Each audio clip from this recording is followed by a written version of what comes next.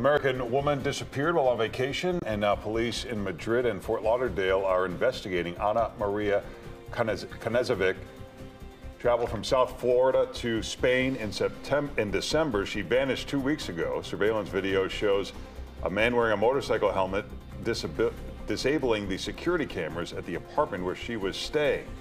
The next day, two friends received strange text messages from her phone saying she was running off for a few days with a man she had just met. Her friends said this was out of character, so they alerted police. Officials have not commented on the ongoing investigation. The FBI